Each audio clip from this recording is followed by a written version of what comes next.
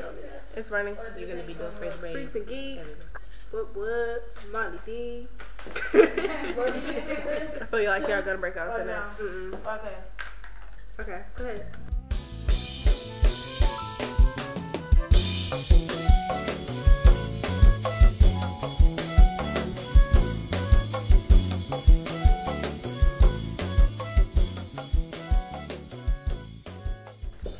Hey, this is Freaks and Geeks Radio. I'm Zing, and I'm here with Marlee D. And we're going to interview her today. We missed her at UMD's homecoming last month in October. It's $8 on the one, and you know I gets it done. Ain't doing this for fun, man, I'm doing this for fun. Got a mission to be greater. Motherfucker hater, cause when I make it big, but they the ones congratulating. Super duper fly, pterodactyl swag, and I'm super duper high. Got a party in my bag, 10 steps ahead while these other bitches lag. I'm murdering this shit, beat in a body bag. So we finally got to catch up with her today. So since UMD's homecoming, what have you been up to? I have been up to all the behind the scenes work. I've been in band practice, I've been in the studio getting ready for Marlee's Modern Life to come out. So basically just recording really, and planning shoots, interviews. So, yeah. So Marlee's Modern Life is the new project that's coming up. Let's talk about your old project, Orange Line. Yes. How did you come up with that name, and what are some of the favorite songs on that project? Orange Line actually came from, I went to school at the Art Institute of Washington in Roslyn. And being on the Orange Line, I lived in New Carrollton at the beginning of the Orange Line. So I had to take the 45-minute ride all the way to Roslyn every day, which is where I listened to beats. I started writing. I started thinking about concepts for songs and really planning everything out, how I wanted to do stuff. And that's where it came from, so that's what I called it. And my favorite tracks, of course, Break Down, the first single, and the first song I ever released as a solo artist. Homage was just the second single, and Keep On Rolling Up, which was the first song that I wrote for the project, and then Perfect Angel, which is featuring my real life boyfriend, and we came up with that together, and it was epic. So the next project is Marlee's Modern Life. Yep. Tell us about what we can expect from that project. Is it still debuting on New Year's Day 2012? And how is it going to be different from Orange Line? It's still debuting on New Year's Day. We're going to do a listening party for it on New Year's Eve. Well, not a listening party, a release party on New Year's Eve.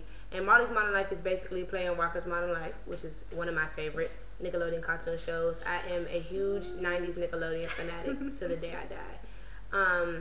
It's basically new concepts on new music concepts, new new sounding beats, new features. I'm bringing a lot of new artists, or artists that are good at what they do, but they're not necessarily pursuing rapping or singing right now, but they do it for me. Yeah. So like I bring them in and do stuff. So it's like hidden crank that nobody really knows a name. So it's just modern life, new modern thinking, new modern ways to look at things, and that's how we're gonna take it with the whole concept. Okay. Who would you say are some of your favorite artists? Who do you like to listen to? What CDs are in your car right now?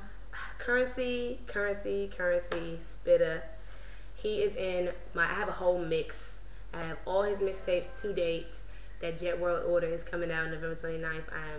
Jet Life. I need that ASAP. But Currency is definitely my favorite. I get a lot of my influence from him, from his hooks to his storytelling ability. I don't think a lot of people catch how good he is at what he's done and how far he's come. But Currency is definitely one. I get a lot of inspiration from Lauryn Hill, Erykah Badu, of course. I've seen her a couple times.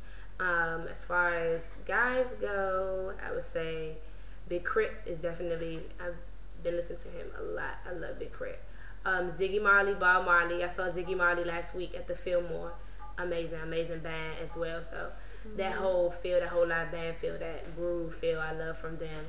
I actually take a lot of influence from old school. I love a lot of old school stuff, a lot of old school samples, stuff like that. And of course, Nicki Minaj. Everybody asks, since I'm a female rapper, do you like Nicki Minaj? I love Nicki Minaj. I have loved Nicki Minaj since Sucker Free, since Playtime is over. I absolutely love where she's come, and I am Team Minaj. Okay. So, speaking of other artists, what do you consider yourself? Do you consider yourself a rapper, a hip-hop lyricist, an R&B singer? Because you do sing. I would say just an overall artist. I mean, I hate when people say R&B. Like, my Timbali player always says, yeah, my R&B band. I'm like, look, we are not R&B. We are just something. I haven't even figured out the name yet. I will have it soon. We will brand that. But just an artist. I love rapping. I love singing. I was a singer first. And Go-Go actually brought out my flow, started me off rapping as far as getting my flow together, doing other hooks from other songs, and then I started writing after that, and then I started rapping. But I mean, I love equally both. It depends on the beat, whether I rap or sing, just whatever makes good music. So.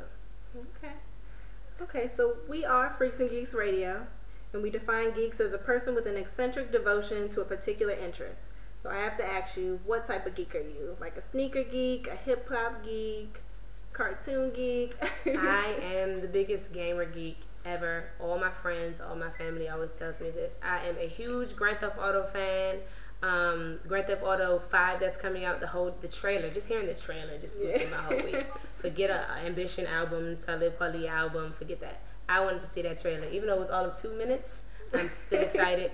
The new Mario Kart 7 that's coming out, I still have my Nintendo 64 and I still play it. I don't care about the graphics. I love Nintendo 64. I don't care about the graphics. I love it. And I'm also, I would say, a cartoon geek. I love 90s Nickelodeon. I watch Phineas and Ferb if it comes on 3 million times. I watch Phineas and Ferb all day. I know the songs. I know everything. And SpongeBob, all that. I don't care. So cartoons, games, that's all me all day. Well, thank you for allowing us to interview you. Thanks for having me. Yeah, go ahead. And I guess a shout out to my sponsors, Demeanor Clothing. You can follow them at Demeanor, DEMEANR. And that's Demeanor.com as well. Shout out to Julian, shout out to John. You can follow me at It's Me, Marlee D. Shout out to my band. Shout out to everybody who's been showing me love so far. Winner Circle. We're going to go ahead and do that. Thanks to Freaks and Geeks Radio, ladies. I love to see ladies do their thing. So who runs the world? We're going to keep doing it. Girl. All day. Thanks again. This is Freaks and Geeks Radio signing off with It's Marlee D. Back to you.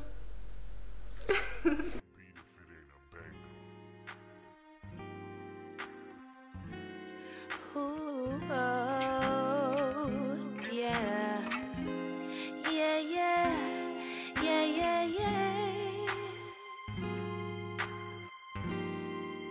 Ooh, oh, oh, yeah, yeah. Yeah, yeah. Yeah, yeah. You are my pride, my heart, my life, everything. 'Cause nerds we love to